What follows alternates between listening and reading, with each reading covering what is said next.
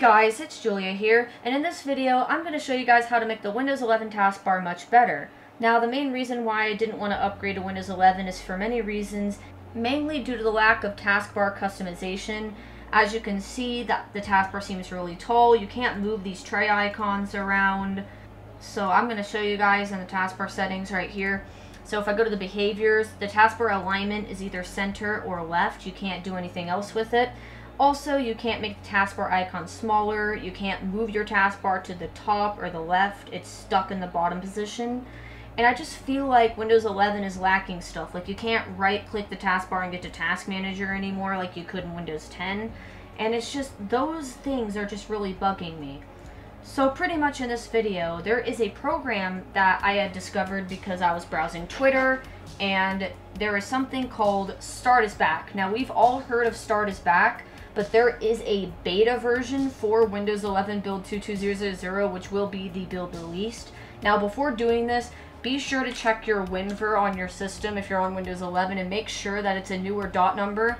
The newer one is .184, which was released today, but I have seen bugs with the older dot numbers where Explorer will just keep crashing over and over. So be sure you are fully up to date on this, and be sure you're not on a dev build, because the dev builds are not supported by this, which is now like 22452, I think.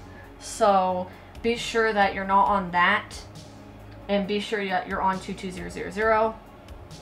So basically in this, it contains the classic taskbar with all the, the features, revamped icons and round corners, the classic context menus, the classic Windows 7 start menu, and improved Explorer, and it also improved a lot of things, like the notification area, like I mentioned was the issue before. Now note that there are issues with it, like don't roll back to 10 when it's installed, otherwise it could break, and don't install Start Is Back++ on this version either, because it will break. And, some things may not work as expected.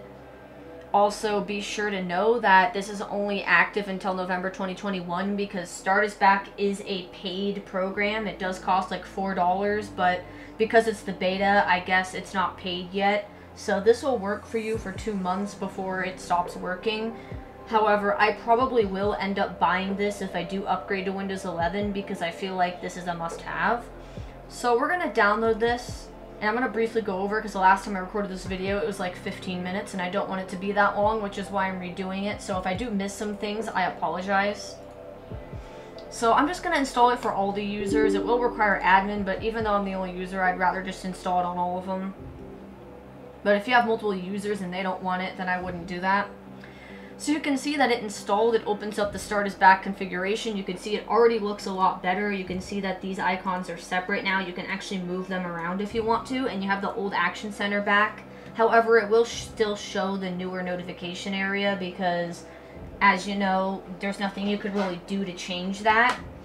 So there's the proper Windows 11 with all the round and all the flyouts, and there's kind of Windows 10, where it has some of the Windows 10 flyouts, like this one. However, if I click the network one, you can see it's the Windows 8 style one, because I guess they couldn't put the Windows 10 style one in there, and they still left the 8 style one in. And if I click the clock, you can see that it is the old Windows 10 clock, which I find cool. However, it seems circular, but that's actually pretty cool. So there's that, and then there's the remastered Windows 7, which, looks a lot like 7. You can see even the start menu looks a lot like 7. We'll show the other start menus in a bit. If I click network, it's still the Windows 8 style. The sound, though, is the Windows 7 style. The clock is actually showing the Windows 7 style, which is interesting because normally you couldn't even get this in a newer version of Windows 10. And the notification area is always going to stay the same with the newer calendar and the newer notification area, because that can never be changed. But I'm going to switch it back to this one. So if you go through here, actually, you can see this is actually the newer Windows 11 start menu. It has like the rounded corners and it's like hovering. And then if I go to the Windows 10 one, you can see that it's more like, it's not like rounded and all that, but it still looks really good. Now, I usually just will set it to this for now. Pretty much, we can go here to Taskbar, and you can see that you can change the start button. You can change the icon size. I can set it to small, so now we have a small taskbar. and that's great if you want a small taskbar because you normally can't do that on 11. You can choose what flyouts you want, so like if you want the Windows 11 look but you still want the 10 flyouts, you can actually do that. Well, this one's obviously not a 10 flyout, but you could still do that, which I find pretty cool. You can switch these around and do whatever you want, kind of like a mix and match thing. You can choose whatever settings you want, which is what I really like.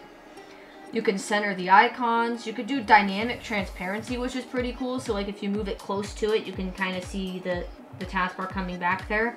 And segments looks really cool. I would recommend this for if you have the centered icons. Now if I go back here and switch themes, because it's more noticeable, you can see the segments a lot better, which I actually really like that. But I'm going to turn these off for now. And you can have the icons centered if you want.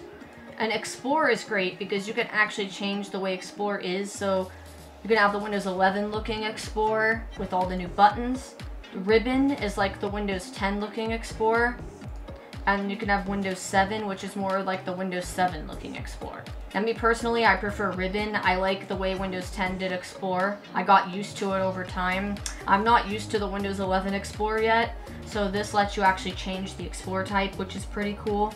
And then you can change, you can have the classic search. So now it's not going to use the UWP search. It's going to use, you know, the built-in one, which is the older style search. You can have the enhanced title bar, the enhanced classic context menus, which is the most useful thing because I can right click in here and you can see it is the older context menus, but it has that newer look, which is kind of cool. So I can even do that on the desktop, and you can see that I can go to the personalize here and I can click things. I can create like a new folder. I can do all that. And best of all, I can right click the taskbar and get to Task Manager now. So I find that really useful that I can finally, you know, get to Task Manager like that.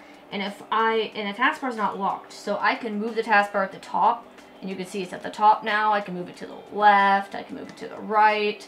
But when you have it at the top, there's something you need to know, that the Windows 11 flyouts will break. Well, that one doesn't break, but if you try to click like sound or network, it's completely, you know, broken, it's cut off. So I would recommend, if you're going to have your taskbar at the top, to use the Windows 10 flyouts, because it won't break that way. And this one won't break. Well, actually, that's the Windows 10 one. This one won't break. It'll just be at the bottom instead of the top.